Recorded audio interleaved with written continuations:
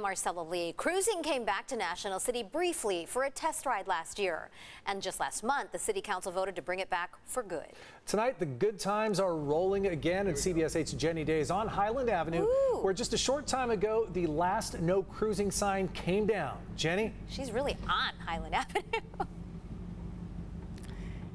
Yes, good evening. A red convertible. We are currently cruising down Highland Avenue in National City in a 1962 Chevy Impala.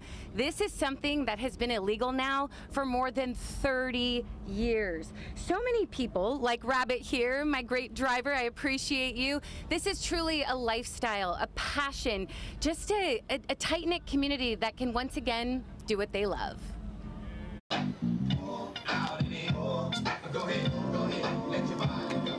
Some of these cars are plated with real gold. Owners take tremendous pride for their rides.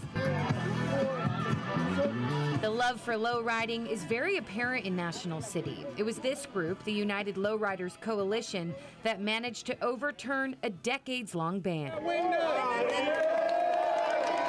did it, and we did it. It's done.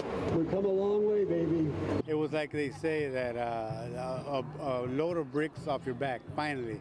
This is for you and the future generations of lowriders. And in true lowrider fashion, keep it family oriented and let's cruise. The final cruising prohibited sign was taken down today. For so many, it served as a constant reminder that lowriders were not welcome. Marcos Arellano, my driver for the evening, says it's been his passion for 45 years. You clean your car, you get dressed up and all that, you get your wife, your kids ready, let's go in the car. Where we're going? We're cruising, you know, we'll go eat somewhere, and then you go out there, you see other families. There are still concerns over blocking businesses and needing more police officers to patrol. But as history was made, the National City Mayor offered support, along with Assembly Member David Alvarez, who says we'll show other cities how to do it right. We want to celebrate our culture, we want to celebrate the cars, and we want to do it in a safe way. In National City, cruising is not a crime.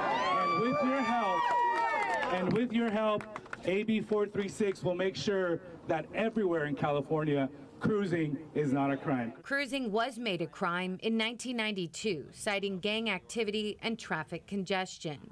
We dug deep in the News 8 archive. This is what the streets looked like 30 years ago. You guys changed it from these negative stereotypes to one of family, art, community, and love.